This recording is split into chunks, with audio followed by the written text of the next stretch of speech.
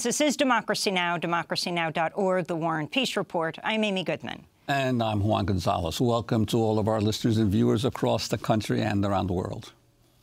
Despite overwhelming evidence that Saudi journalist Jamal Khashoggi was assassinated at the order of Crown Prince Mohammed bin Salman, President Trump stood by Saudi Arabia Tuesday in an extraordinary written statement riddled with exclamation points and subtitled America First, writing, quote, "It could very well be that the Crown Prince had knowledge of this tragic event. Maybe he did and maybe he didn't.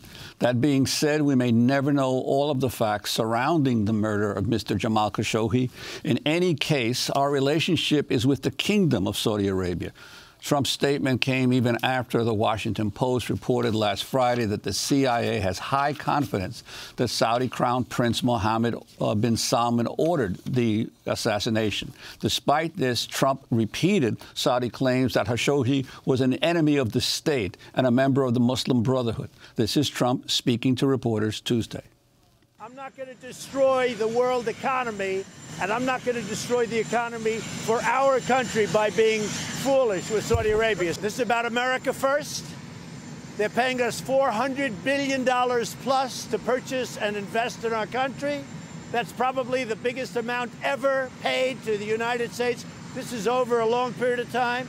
It means hundreds of thousands of jobs, billions of dollars of investment and product. Trump's claims that Saudi Arabia is investing $400 billion in the United States is false. A new report from the Center for International Policy found investment from Riyadh is responsible for fewer than 20,000 U.S. jobs a year and just a fraction of the investment cited by Trump. Saudi officials have tried to dismiss journalist Jamal Khashoggi's death as a rare, unauthorized killing. But a recent New York Times report suggests the kingdom has sought out private companies to assassinate perceived enemies since the beginning of Crown Prince Mohammed bin Salman's rule. Last week, the Times reported top Saudi intelligence officials close to bin Salman considered a $2 billion plan to hire private intelligence operatives to assassinate prominent Iranians, for example. Well, for more, we go to Tel Aviv, Israel, where we're joined by an Israeli investigative reporter who helped break the story, Ronen Bergman. He has just written an exhaustive new book on the long, secretive history of Israel's extrajudicial killing program. It's titled Rise and Kill First, The Secret History of Israel's Targeted Assassinations. Ronen Bergman is a staff writer for the New York Times Magazine and senior national security correspondent for Yedioth Ahronoth, Israel's largest daily paid newspaper. His piece in the New York Times is headlined, "Saudis Close to Crown Prince Discussed Killing Other Enemies a Year Before Khashoggi's Death." Ronen Bergman, welcome to Democracy Now! Before we go into the secret history of Israel's targeted assassinations, let's talk about this latest news. President Trump standing before reporters and explaining why he will continue to side with Saudi Arabia and the Crown Prince of Saudi Arabia. Despite the CIA saying it's clear that Khashoggi was killed on Crown Prince Mohammed bin Salman's orders. Can you respond to this and talk about the history of Saudi Arabia and assassination? Sure. Thank you, Amy and Juan, for inviting me to the show. I think that what President Trump just did was the highest level of what the French called realpolitik. He took one interest of the United States, as he sees it, at least, to have these huge deals or alleged huge deal with the Saudi Arabia government and their funding of huge arms deals, and put this as only one consideration and put aside all the rest, human rights, the horrific operation to kill a journalist in their territory, in the consulate, the, I would say, very conclusive evidence suggesting that high Saudi officials, if not the Crown Prince himself, were deeply involved, and said, I just don't care about that.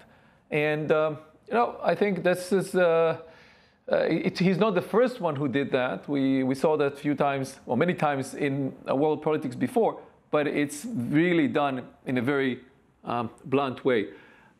We have published, David Kirkpatrick, Mark Mazzetti, and myself last week in the New York Times, that this is a rare case. This is not a operation by one Saudi official that as early as March 2017, more than a year ago, the Saudis were pitched by a group of businessmen, former operatives of Israeli and American intelligence, Israeli intelligence and American businessmen, who asked the Saudis to fund a $2 billion project to cripple Iranian economy. So to create something in a sort of a small Iran-Contra affair, to create a huge private intelligence organization that would use black operations to cripple Iranian economy.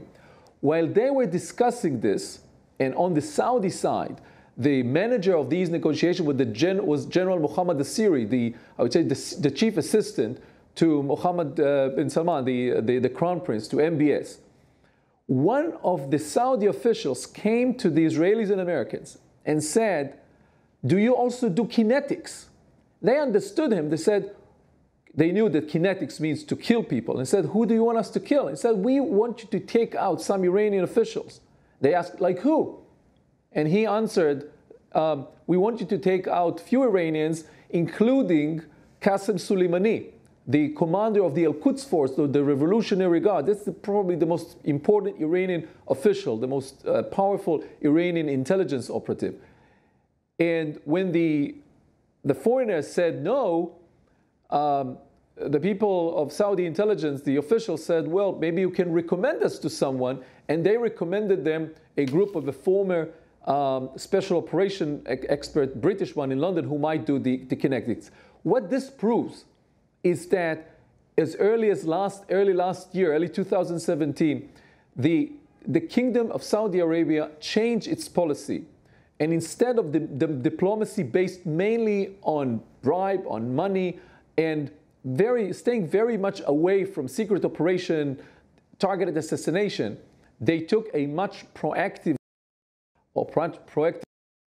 and considered and pitched even a private businessman. This is a very unprofessional move to involve people who are not among your own forces in these kind of sensitive operation. They asked them whether they are willing to take the assignment for a lot of money, some of the kingdom's enemies. Well, Ronen Bergman, I wanted to ask you in terms of this attempt by the Saudi government to get involved in these kinds of assassinations. Is it your sense? I mean, Israel, as you document in your book, has been practicing targeted assassinations now for decades. But I recall back in the 60s, or even going back further to the 50s, this was a rare situation. I remember, for instance, in the story of a professor from Columbia University, Galindez, who the dictator Trujillo had kidnapped off the streets of New York City, a Columbia University professor, and he was put on a plane to the Dominican Republic and thrown out of the plane. Subsequently, the two assassins who had kidnapped him were themselves killed by Trujillo. But this was considered a rare situation back in the 50s and the 60s. Can you talk about how whether your sense is that governments are now increasingly resorting to this kind of assassination to settle their political aims? I'm thinking now, for instance, of the several assassinations we've seen linked to Russian dissidents by the Putin government. Is this becoming an increasing trend across the world? Well, first, I think we need to differentiate. Israel has been using targeted killing more than any other country in the West post the Second World War. But Israel has defined enemies and defined targets for targeted killings, either proliferators of weapons of mass destructions or terrorists. We are now talking about something very different. This is killing political opponents. And I think maybe someone in Saudi Arabia saw what Putin has been doing, or allegedly at least doing, in the last few years, which is killing, poisoning, shooting them, and got maybe jealous of what the Russians have been doing, intimidating other rivals and dissidents, and try to do the same.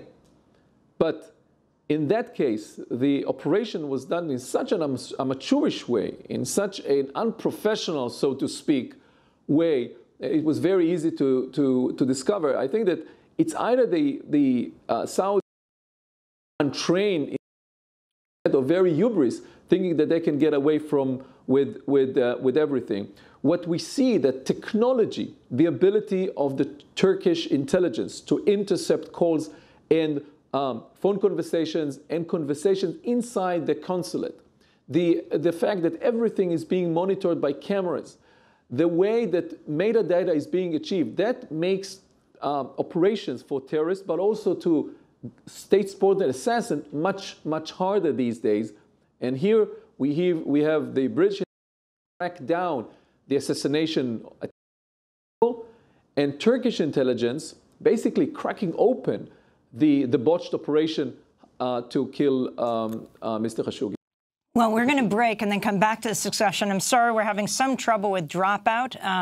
Ronen Bergman is speaking to us from Tel Aviv, but we're going to forge forward. But we're going to end this segment back on the lawn with President Trump.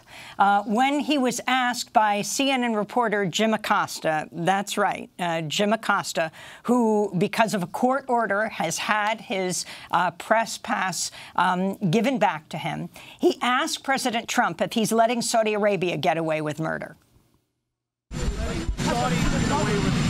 No. This is about America first. They're paying us $400 billion plus to purchase and invest in our country. That's probably the biggest amount ever paid to the United States. This is over a long period of time. It means hundreds of thousands of jobs, billions of dollars of investment and product. And if you think I'm going to let Russia have that money or those things, if you think I'm going to let China make the military equipment, hey, China and Russia would love to make $100 billion worth of military equipment from Saudi Arabia. We have the contracts. They wanted those contracts. That would be a big, fat, beautiful gift to Russia and to China. They're not going to get that gift. Just so you understand, it's about Make America Great Again. It's about America first. We're going to stay with Saudi Arabia.